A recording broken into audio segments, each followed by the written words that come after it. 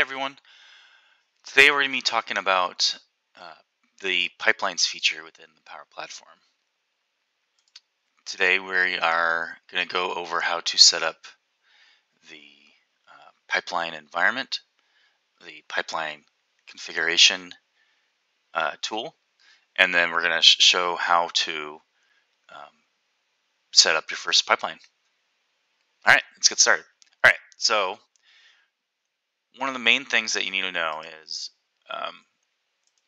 when we set this up, we need to set up your development environments and your downstream environments. So, and you also need to have a separate pipeline environment. The pipeline environment hosts the pipeline configuration tool, which is what you're seeing on the screen right now. So let's look at. Let's go to the pipeline tool.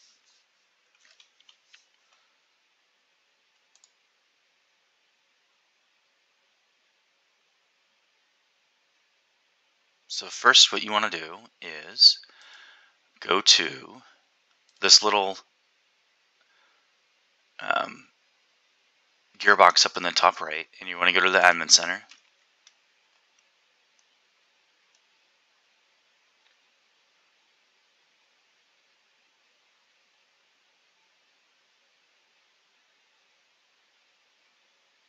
And if you've set up environments before, then you'll recognize how to do this pretty easily. So go to manage, go to environments, and then what you want to do is you want to do new and put in the name of the environment. You can check to see if you want to do features. The type, it doesn't really matter. You want to have your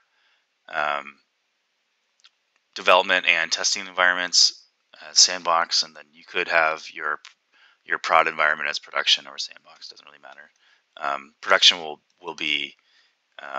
have more resources allocated to it versus a sandbox environment. One of the other key features key things that you need to do is to add a Dataverse data store. So when you want to set up the pipeline environment, just name it pipelines or whatever you want to do. Make sure you add a data store, and then you can either pay as you go, or you can do regular Power Apps licensing, but it does require a premium license to use. So let's go up here. Let's do pipelines. Choose a region. Sandbox. We'll just do a regular sandbox environment. Data store, yes. And what we want to do is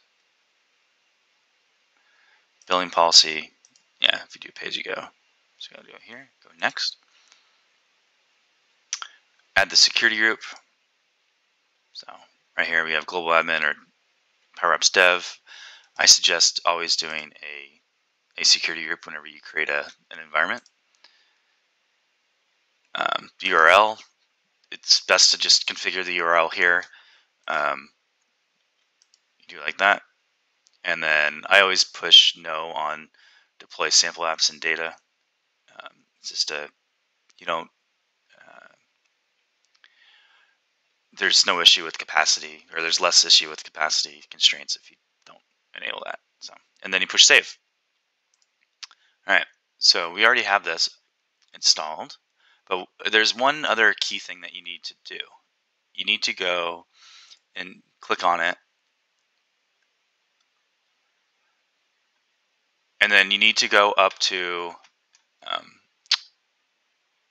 resources, and then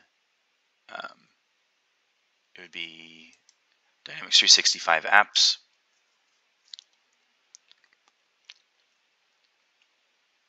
And then install app. And then you need to go down here to Microsoft. And it should be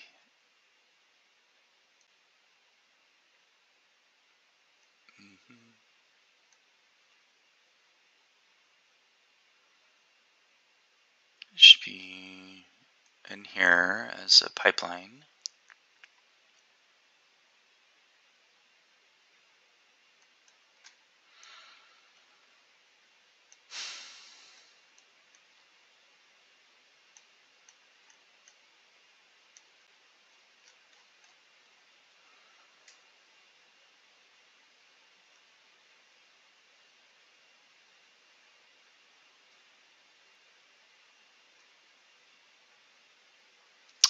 And I have it installed already.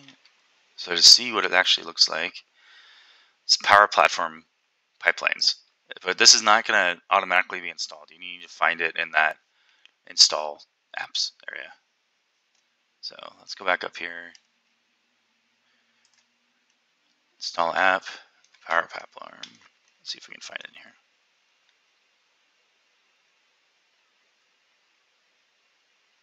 Yeah. It's because it's already installed. It's not showing up here.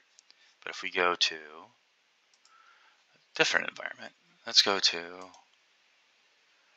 dev. You don't need to do that, but this is just for demonstration purposes. Go to Dynamics 365 apps, go to install.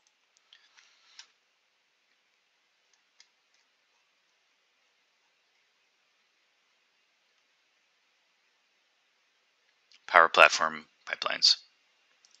So click here, and then you click select, and then you do agree to the terms, and then it'll install everything.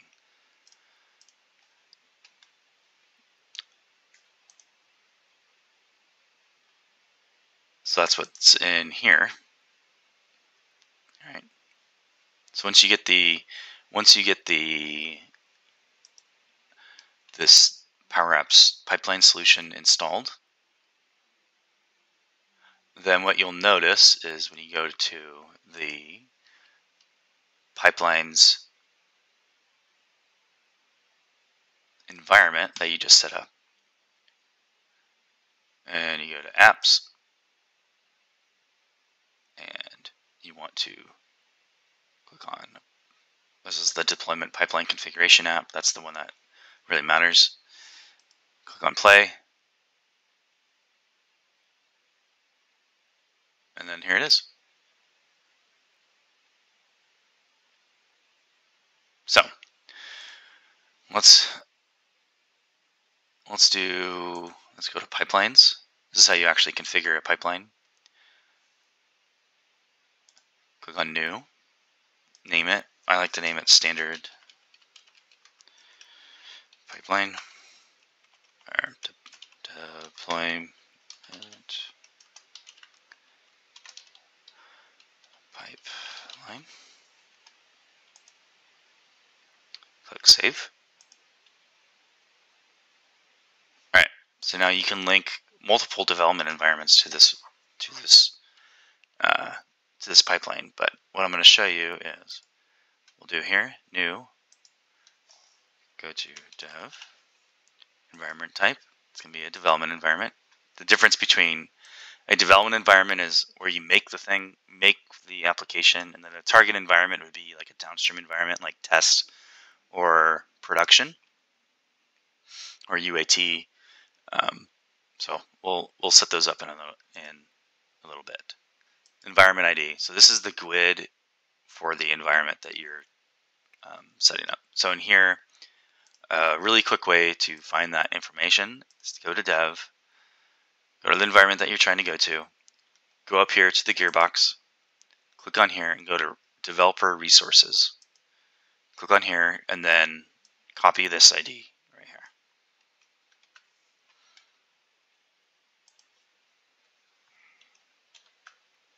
Paste it. Okay, save and close.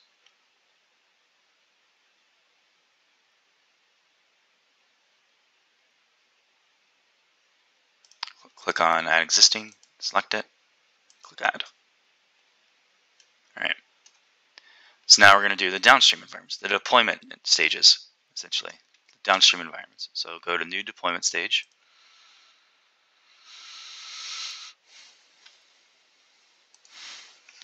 Test. And then previous deployment stage, in this case it would be nothing because it's going from development to test. Target deployment environment ID. So click on here, do new deployment environment. This would be test. Environment type is target. Environment ID. So go back to here, click on the environment that you want. So in this case, it's going to be test.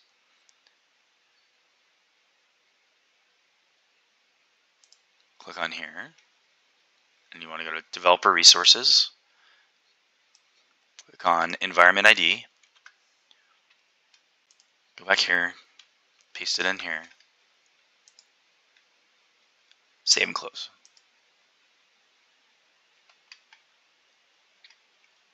Okay. There's not going to be a pre-export step required, and a pre-deployment step is not going to be required. And we'll talk about delegated deployment in a future video. So then we want to save and close. So now that's the test environment. Now we're going to do production. Okay. Prod. Previous deployment stage. This is where you would select test. So it needs to pass through test before it goes to the production phase. So then target environment deployment. Okay, right here. So new deployment environment. We'll do prod. Target environment, environment ID. Up here.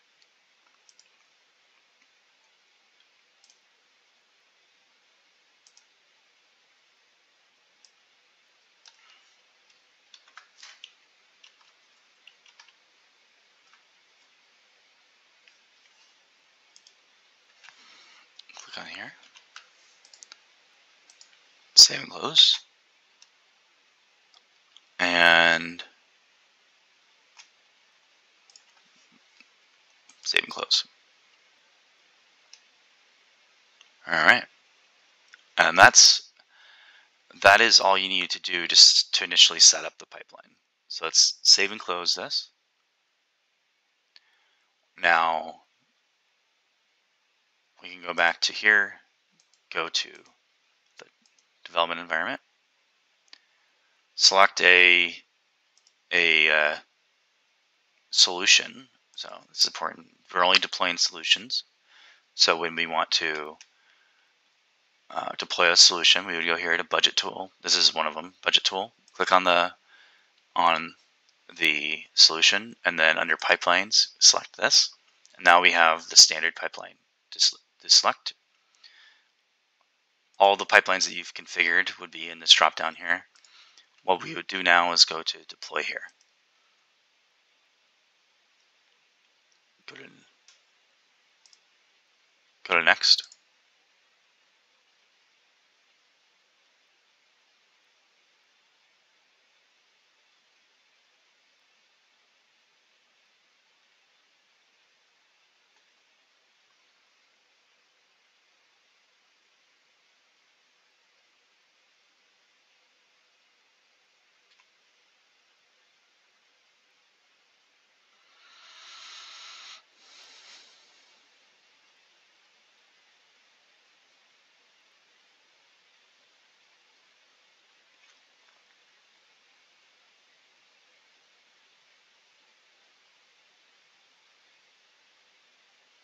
Okay, go to next.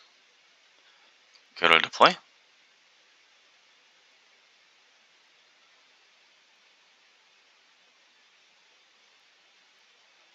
And it's really as simple as that. It does get more complicated if you want to, let's say,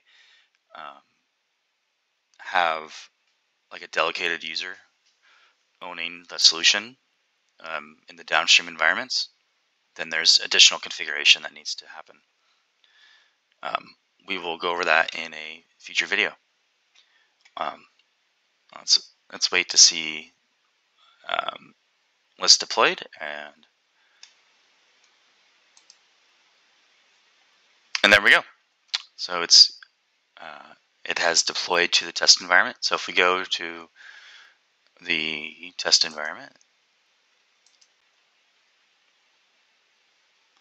go to solutions,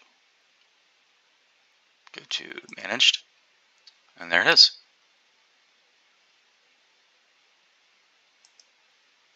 And it is a managed solution. So if you want to deploy it, all right, there you go. I hope you found this video helpful, and if you did, please like and subscribe, and I'll see you on the next one. Thanks. Bye.